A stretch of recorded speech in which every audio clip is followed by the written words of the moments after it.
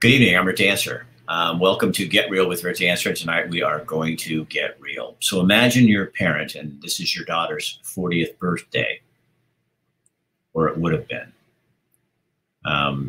24 years ago, a beautiful young woman named Jennifer Baker took her life. She was 16 years old from Pleasant Hill.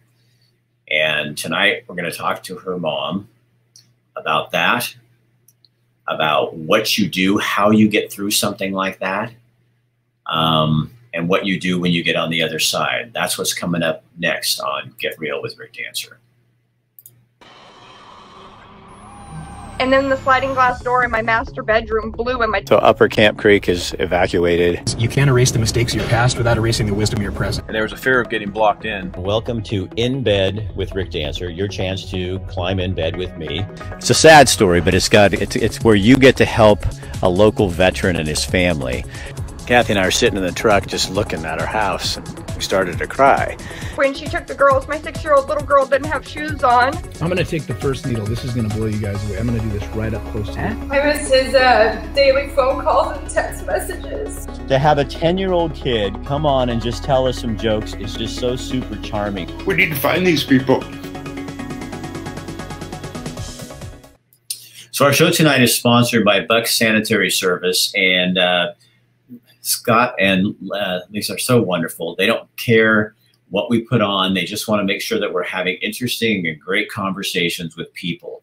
And so I understand that next time you have to go to the restroom and you don't have a Bucks porta potty there, you'll use that porta potty. But if you are having an event, if you would support our sponsors, that would really help them. And that really helps us to keep this content going. Tonight is a story that I'm really excited to talk with you about, because there's a lot of people struggling right now in our community with thoughts of suicide, with people who have taken their life, and you are left to deal with that. And 24 years ago, I got an idea to do a series called about suicide with young people, and magically ended up meeting some people that I've known for the rest of my life now. And one of them is Darlene Baker. And hi, Darlene. Hi. And so her husband, Timothy, he's the reason this is happening, because he got a hold of me and said, Rick, I want you to know that on the 10th today would have been Jennifer Baker's 40th birthday. And I know it's hard, but we want to talk about this and get the word out. But first, I think what we might want to do, let's do this. I'm going to show her. Oh my God, she is so beautiful. Look at that little girl. And the Letterman shot. And then, of course, we have the Lunchable. So, Darlene, thanks for being here. I know it's hard and it's a tough day. Yeah, get your tissues ready. Happy birthday, Jennifer. That's right. Talk about what do we know that happened? Let's just kind of get people filled in on what happened. What do we know? You'd think, you know, it's been 24 years. You'd think I would know more than I do. What we know is, for some reason, our daughter was extremely depressed and hid it really well. We had no clue. She was an only child and very active in school and sports. And we just didn't see it. We didn't see it at all.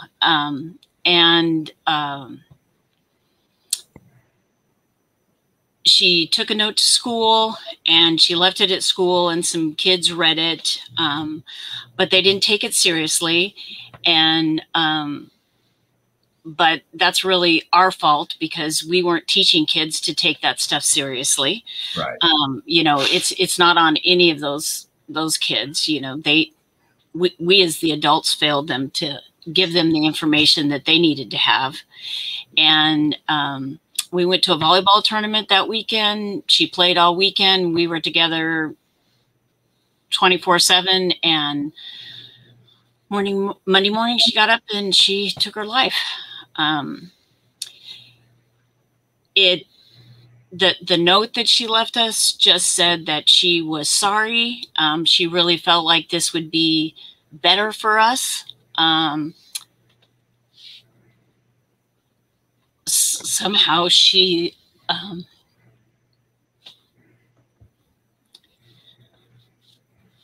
thought she was a disappointment, but it's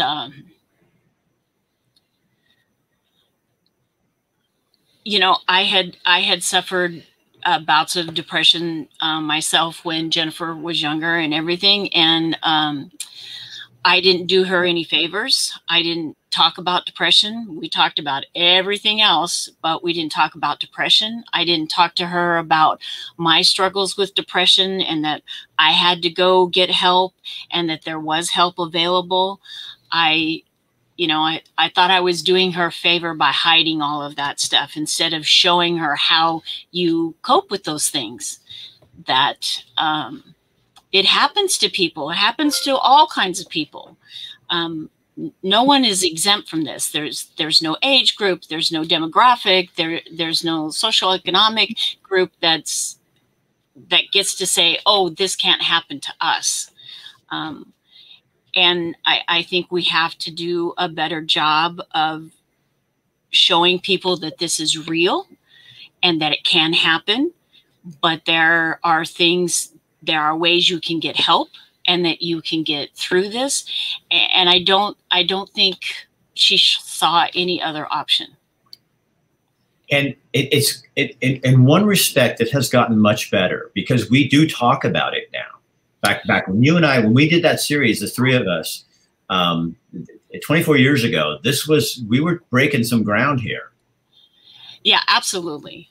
It has gone so much farther. And if anything good could come out of this frickin' pandemic I think it's even heightened the awareness of taking care of our mental health as well as for children, as well as ourselves. So it is something that is talked about much more. But the problem is we still have more and more people, and especially young people. This is becoming, tell me if I'm wrong. It feels like it's becoming more of an option for people. It's happening. I know our rates haven't changed. I don't think, I was reading something where COVID hasn't changed the rates, and I'm not blaming COVID. I'm just saying that back when we did that, it was not something you saw very often as much. And now I feel like it's becoming somewhat, oh God, I hate to say this word, but it's somewhat normal when you hear that. You're not shocked as much as 24 years ago. I think people are talking about it. I think people are not hiding it away. Not saying what really happened. I think it's easier to talk about. So I don't know that it's necessarily more, but it's not hidden anymore. And that's a good thing. It is. It is a good thing because people,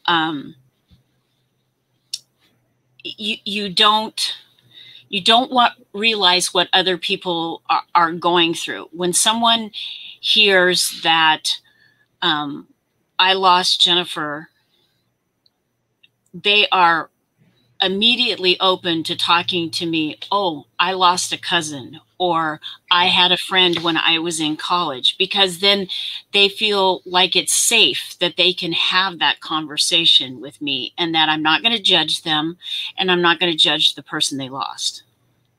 What have you learned? What have I learned? Big question. I think the biggest thing I've learned is to be more honest about my own mental health and my ability to manage it on my own. I always, I'm an Army brat. My dad was a drill sergeant. I have a lot of my dad's traits, and it was really hard. And that was part of the reason that I hid that from Jennifer, instead of having a conversation with her about, oh, I feel this way too, or I had a hard time and I had to go get help. And I think being vulnerable and honest with the people that you really care about is the most important. Does the vulnerability really give you more of a voice? Is it power? I think there's power in vulnerability. And yet, sorry, my train's going by. But our culture, I have my own train. Our culture is not, we don't really do, we do pseudo vulnerability, but we don't really get vulnerable. And you really don't have a choice now. No. It pushed you into nowhere land, and it's like Mama Bear kicks in. And well, and you know, we run a bereavement group as well, and that is one of the things that I tell people. I said, you're going to have to find your way, that you're going to live with this for the rest of your life, and this is my way. This is how I have found my way to deal with this, to deal with the loss of Jennifer, that by having these conversations and talking to people, this is how I make my way. This is how I live with the loss of Jennifer every day. How is that? Because I mean, it's,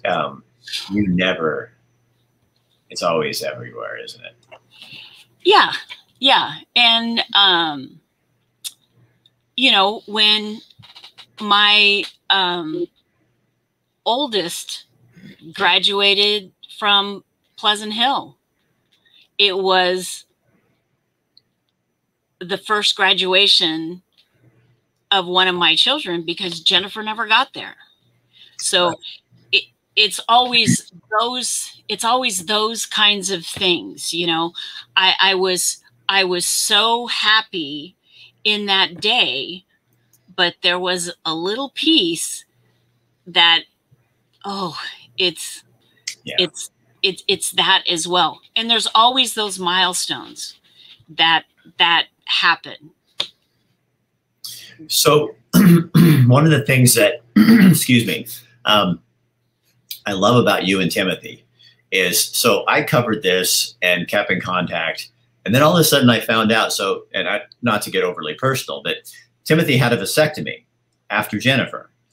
So yes. Then he goes and they reverse it, and they have an additional family after Jennifer's gone. So you had 2 boys, and they're in their 20s, and they know they have a sister. And you guys, how helpful was that? Was that pretty healing then to have to? Well, you know, to be really honest, it's not a place I go or spend very much time. And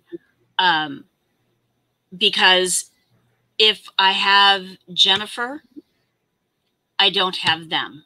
Oh. If I have them, I don't have Jennifer. So, you know, if I could have what I wanted, I would have all 3. Right. But I don't. And so Tim and I we always had wanted to be parents. We were just not done being parents. Right. And we don't regret it for 1 second. It has been the most amazing thing. Our kids are amazing, and we are so proud of them and happy. It's a little crazy that we're as old as we are now and still getting kids out of the nest, but you know, I just don't spend a lot of time in that place because it's a no-win situation. So what advice do you have for people that have had, I mean, we've had some recently, we've had some a young girl recently in Eugene. What do you recommend to people? What do they do? Probably the hardest thing is to go get help, or to talk to people. But is that the thing they need to do? Yeah, it is. And if they have, and I think you've got some links somewhere that you're going to put up in They're on the top. comments. Yeah. When you come to the story, there's all the links and phone numbers. Yeah. So Prevention Lane is a great website that has a lot of resources, and it has what signs to look for. There's also a questionnaire where you can go through and kind of or, to try and figure out the risk level for someone. There's things on there, just what to say and what not to say. But the biggest thing is, if you have concerns, you've got to ask somebody. If you think someone is suicidal or at risk of hurting themselves, you've got to swallow it and you got to ask them. And nobody is expecting any of us to be able to fix that. We're not equipped to do that, but we can help get someone to a counselor to talk to, and someone professional that can help them. No one's asking anyone. Because you ask the question doesn't mean you have to solve it. If someone has an accident on the street, and you're the first on the scene, you're not expected to render first aid. You are expected to call 911. And it's no different with suicide. No one's expecting you that you're going to fix that. You're going to solve that problem or have those answers. But you do want to help try and get someone to talk to somebody. Well, I think one of the things that I've learned about this just over the years doing this is how I don't think the people who take their lives ever understand, because where they're at, the damage that they're doing to the people they leave behind. Because I don't think you can. No. And I absolutely 100% believe that. I do not for 1 second believe that Jennifer realized what was going on. I think the pain was so bad, she just wanted it to stop, and she didn't know another way. And she could not see that she had any other options. That's why the talking in the beginning and having those dialogues with the people that we care about from the get-go, that if she was if she was not as far down in the depression that she was, and we had a conversation, things could have been different. The sooner you can talk to someone, the better it's going to be, the more options they're going to be able to see. And it's just, we have to have those conversations. So Andrea asked, why is it still such a stigmatized and kept secret? Why is it not on the forefront and okay to feel this way? Because it's shame. It takes years and years of the turning of changing the way people think about mental health. And if you just look at all the different things in our society that we say that, oh, they're just crazy. Oh, yeah. She's out there, you off your meds. Right. Those kinds of things are just commonplace in our language, and that just adds to the stigma, just like with any of the other kind of, just a second.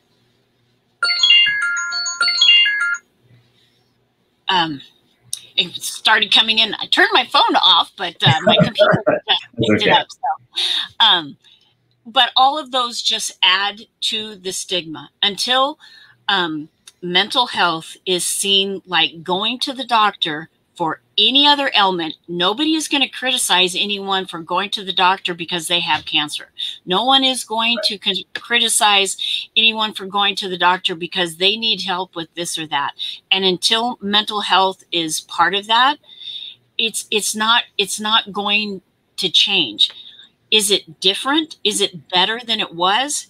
It is. I can see it in the 24 years that I've been dealing with this.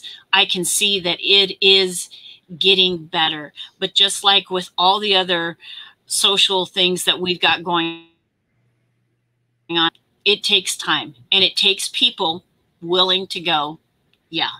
I mean, I've been in situations at work where people would have joke about, you know, putting a gun to their head because something's going crazy. And I will literally stop them and go, look, you probably don't know, but here's the deal.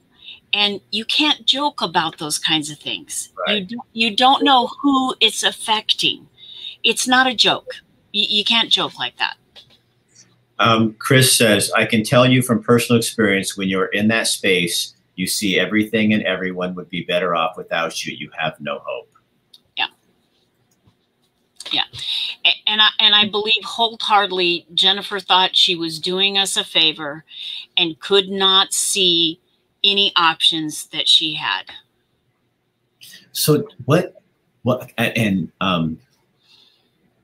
just have to go here because I want to know Jennifer a little bit. So what do you like on today, on her birthday, what do you miss the most about her? Like, what is it about, like, something? Well, just her personality. She was a tomboy through and through. She was just, she was tiny. She was barely 5 foot at 16. And she was vertically challenged, as she would state. But she just, she was just funny and just happy. I mean, she used to play club volleyball, and the volleyball players for Pleasant Hill, right? She actually played for Emerald City. She played on a club team, but she played at Pleasant Hill too. Okay. But so we'd go to these all-day volleyball tournaments, and there'd be like 20 volleyball matches going on in these gyms, and the volleyball players would all stand. They would never sit. So the kids on the bench would be standing there by the coach. And I remember being in the stands, and I'm like, what is going on? They're all standing there. Jennifer's on the end. And then all of a sudden, all of the kids move. And I'm like, what happened? What happened? So I talked to her, and she's like, yeah, I'm not allowed to bring dill pickles to tournaments anymore because apparently my gas is really bad. And I mean, she would do stuff like that. They're right in the middle of the game, and she's over there farting. And I remember one time we took flowers for her birthday, and someone had brought a jar of dill pickles and left them. So I mean, she was. So she was famous for her flatulence? Oh yeah. Oh yeah. Yeah. So Darlene Christine, who obviously knew her, says she's a wired spark plug full of boundless energy. Yes. Yes. Yes, she is. So do you never stop talking about them, do you? I don't, because it's what I need. And right. That's what I'm really clear with people in their loss. You got to say what you need. And I tell people, I like to talk about Jennifer. I will always tell stories about Jennifer. You come into my house, you will see all of my kids on the wall. There will be no doubt that I have 3 kids, but that's what I need. But what I need might not be what someone else needs. So it's up to each individual how they want to deal with it and how they need to deal with it. And so we as other people need to ask someone instead of, I think what probably you probably could attest to this, I'm sure, is somebody walks up and hems and haws, and it's like, just ask me what to, you know what I mean? Like, right. I recognize it from cancers. People come up and well, first of all, because I had prostate cancer, they look down at my crotch, and I'm going, if you can see something from there, we're both in really big trouble. But yeah. Instead of just asking what happened, right. What can I do? And Because I think sometimes people want to pretend like it didn't happen or don't want to talk about it, when sometimes you might be in the mood to say, no, I'll tell you about Jennifer. She was awesome. Right. You know, that kind of thing. Exactly. They don't. And especially at the beginning, it was really hard for people to talk to us because they were afraid about upsetting us. And I mean, nothing makes me feel better than to hear someone talk about Jennifer. And, you know, so, but I think you're right. It's really important to find out what they need.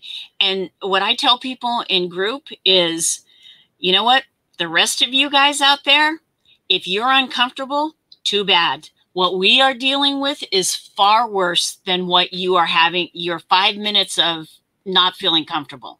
Right. Yeah. Yeah. You get to walk. This is what I always thought with cancer. People go, oh, you'll be fine. And it's like, whoa, wait a minute. My definition of fine and yours changed when the doctor said this or when you lost your child. So Right. Don't tell me that I'm going to be fine. No. You know, and it's like, you know, we have different definitions here. Yeah. So tell them one of the really super positive, one of the many super positive things you've done is you started the Jennifer Baker Foundation, this fund. And Yes. tell people what that is and how they can get involved and what you do with it. So it's a fund we started in 2003, and it was to support things in Lane County that promoted suicide prevention and reducing the stigma around mental health and that kind of stuff. And so we've worked several times with the Suicide Prevention Coalition. So if they're doing a project, like one year we helped create posters that were, that had crisis line numbers and stuff. And so those were distributed around the community and within the school districts, and different things like that. But we primarily, American Foundation of Suicide Prevention is a great national organization, and they do a lot of fundraising. But we created the fund because I wanted the funds to stay within Lane County and be able to work on projects within Lane County. That's really important to you. Yeah. Yeah. So since this is Jennifer's birthday, Yes. what would you as her mother like to tell her? Oh,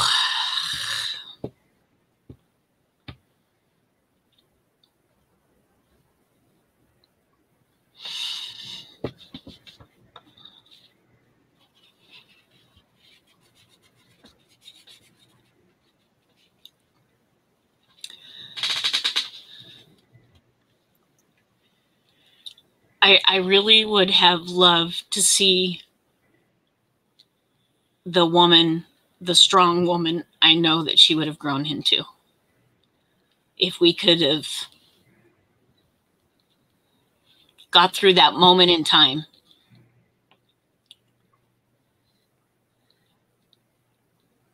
Yeah. She would have been amazing, don't you think? I do. Yeah. And a good mom and funny. Yeah. And Henri. Well, she gets that from Timothy, obviously, right? Yeah, obviously, not for me. So are you braver than you were 24 years ago? I don't know if I'm braver. I'm not as naive. So it can happen to me. It can happen in the best of families. It can happen in the most supportive environments. I'm not as naive. Right.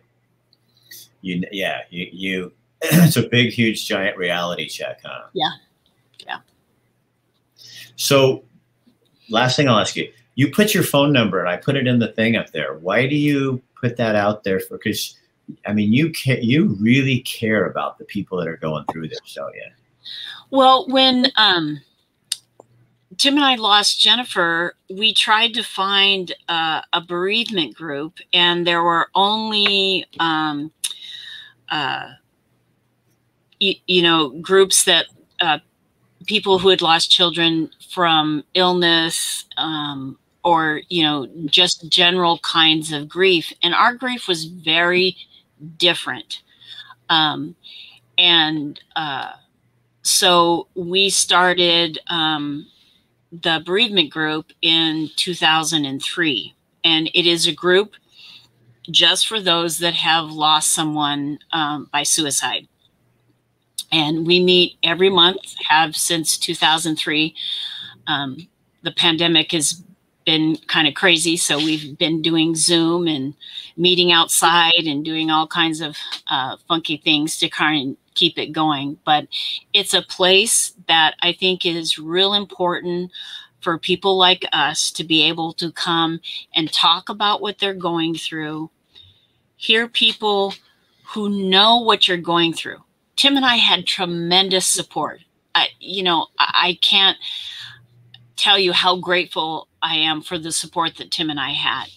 But being with people who have actually walked your walk and know where you're going and can 100% relate to you, not feel like you're going to be judged, not feel like the person you lost is going to be judged, and be able to just get some time to be able to talk about this. Right. And so it is very important. It is very important to us that people have that place, and people come to group, and, you know, they may hang out for a couple of months and then we won't see them for a while, and they'll pop back in 3 or 4 years later. And it's just, we want to be there when people need us and help them find their way. Darlene Baker, you are one brave woman. Thank you. You're very, yeah, I just adore you. And it's just, a mom's love is, there's nothing like it. Yeah. And I think for people to sit out and experience this with you, to watch you and stuff, it's really helpful for people. So I'm going to make a little assumption, and I'm going to think that little Jennifer would be pretty proud of her mom right now too. She'd probably have some interesting things to say to you as well. Yeah. Well, you will get that chance. You will get that chance. Yes. Thank you so much for sharing your daughter's birthday with us and your story, because I think that can help a lot of people.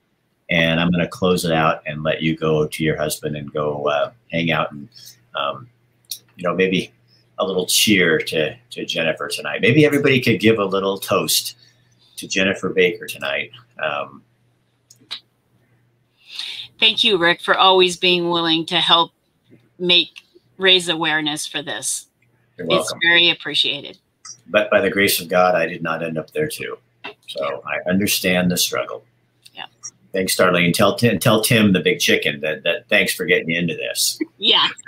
Okay. We had that conversation. Yeah, you make him pay, okay? All right. Thank you. All right. That's kind of, yeah, that's what it is. So anyway, yeah, we want to thank Darlene and Tim. You know, what's so weird about life is, you know, I had no idea 24 years ago when I did that story that this would be like part of my foundation of my world. You don't know those things when that happens. And another young woman who was in that series too, that tried 5 or 6 times to take her life, did not. In June, I'm going to her wedding. And it's just, the world is a very interesting place if you look at the stories of people. And I want to thank Bucks Sanitary Service, because we could not do this without them. Another thing that we're doing, you want to know what an amazing place we live in? It's just, people really do care and they want to help people. So I have Rogers Gardens, a nursery here in town, called me up, and they're giving $1,000. And we're doing a contest where there's a lot of people out there struggling. And so we're going to give, and restaurants are struggling. So Richard with Rogers Gardens says, I want to give $1,000 and let's give out 10 $100 gift cards to people, to restaurants. And so we'll help the restaurants, but we'll also help people in need that want them.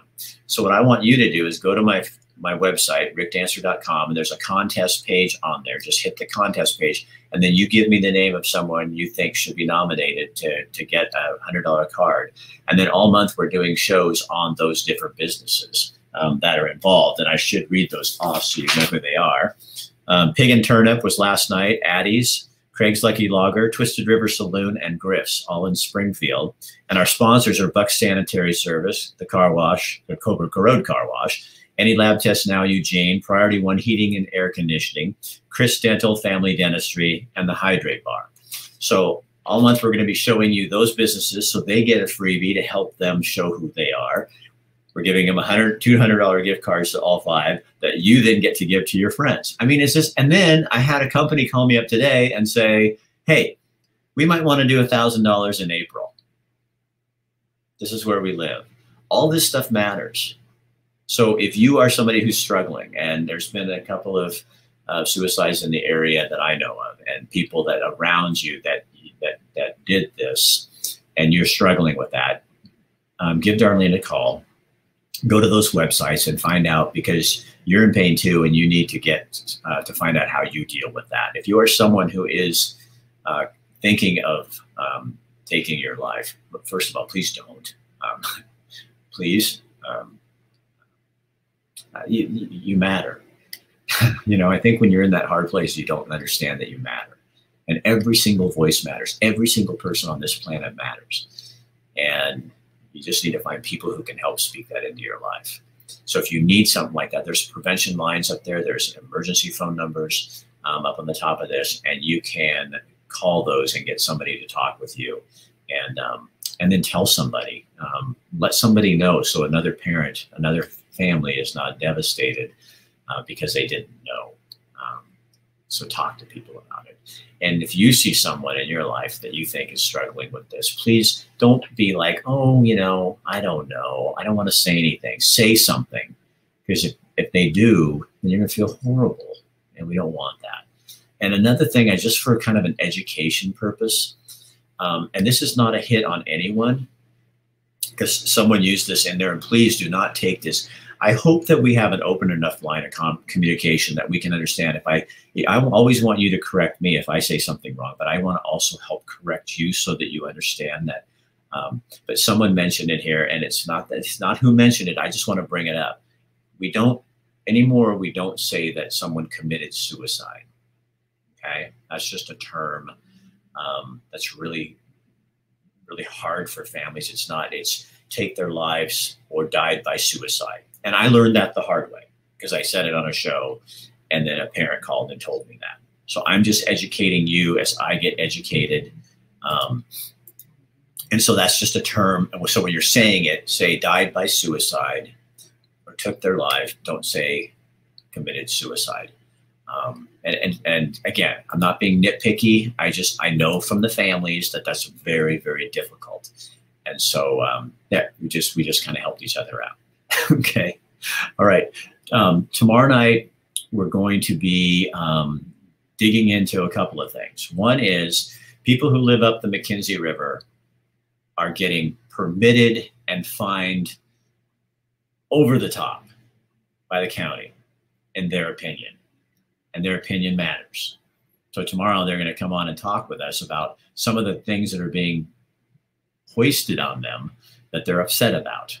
And then we'll let the county do what it's going to do. But you are the county. So they're having a meeting on Monday night up at the high school, and they really need our support. They need us up there to say, hell no, you don't get to do this. So we're going to talk about that tomorrow. And we have the new mayor of Springfield, Sean Van Gordon, is going to be on tomorrow. Talked about some things that he plans to push forward for Springfield. So that's what we got coming for the rest of the week. So go to rickdancer.com and find somebody that you should see some of the stories that are on there. You can't see them because I get to see them, but we'll share with you. But some really powerful stories of people that are going to get $100. And that'd be fun. Just all of a sudden find out you got $100 because somebody cared enough about you to turn your name in. and that a nursery in town, a garden, is going to do that for you. All right, so we leave on this note. Let me go do something really quick here. I got to find this. We're going to do this. We leave on this note. That is Jennifer. And Jennifer, happy birthday to you. And I hope where you are, that you are at peace. And I'll tell you, your parents really, really, they do miss you. And, but they are doing great things. So don't feel bad. They're doing amazing things with your memory and with your life still. Because you may have taken your life, but you didn't. You're still here. And we all know that. And I hope you do too. So happy birthday, young lady, even though you're actually 40 today. Good night.